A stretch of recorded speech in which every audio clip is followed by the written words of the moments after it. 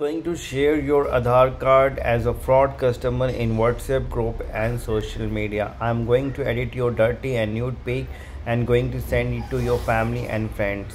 And I'm going to call them after seeing your nude pic. They will call you, ask you, and our collection department will going to handle you. And even we will share your photos with other girls, with other men, so that in case your married life will also get disturbed and no one will marry with you.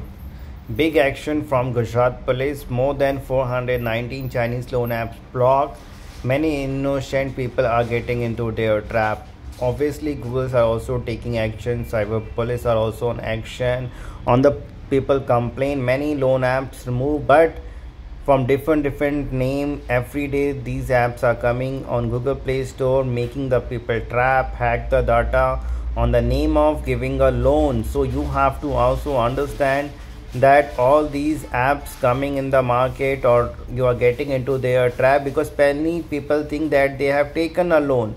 We tell them that you have to understand, you have not taken loan. Sir, I have taken a loan, I have applied for the loan, I received the amount. And that is because they are not able to understand that actually the money which they are receiving in their account, that is not any loan amount, it's a black money.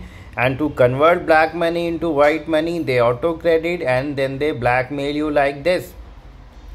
So in case you get into the trap, facing harassment, blackmail, you can contact us and get the quick help from our lawyer to come out from their harassment, blackmailing, and save your time, money. You have to understand that all these 7 days loan apps are illegal. They are completely banned by the Google, but they provide the fake document, and there are still some apps are there like Safe Money, Quick Money, Legend Rupee apps, AA credit apps are there, Top Loan, Cash Pity. But you have to understand that these apps are fake, not legal.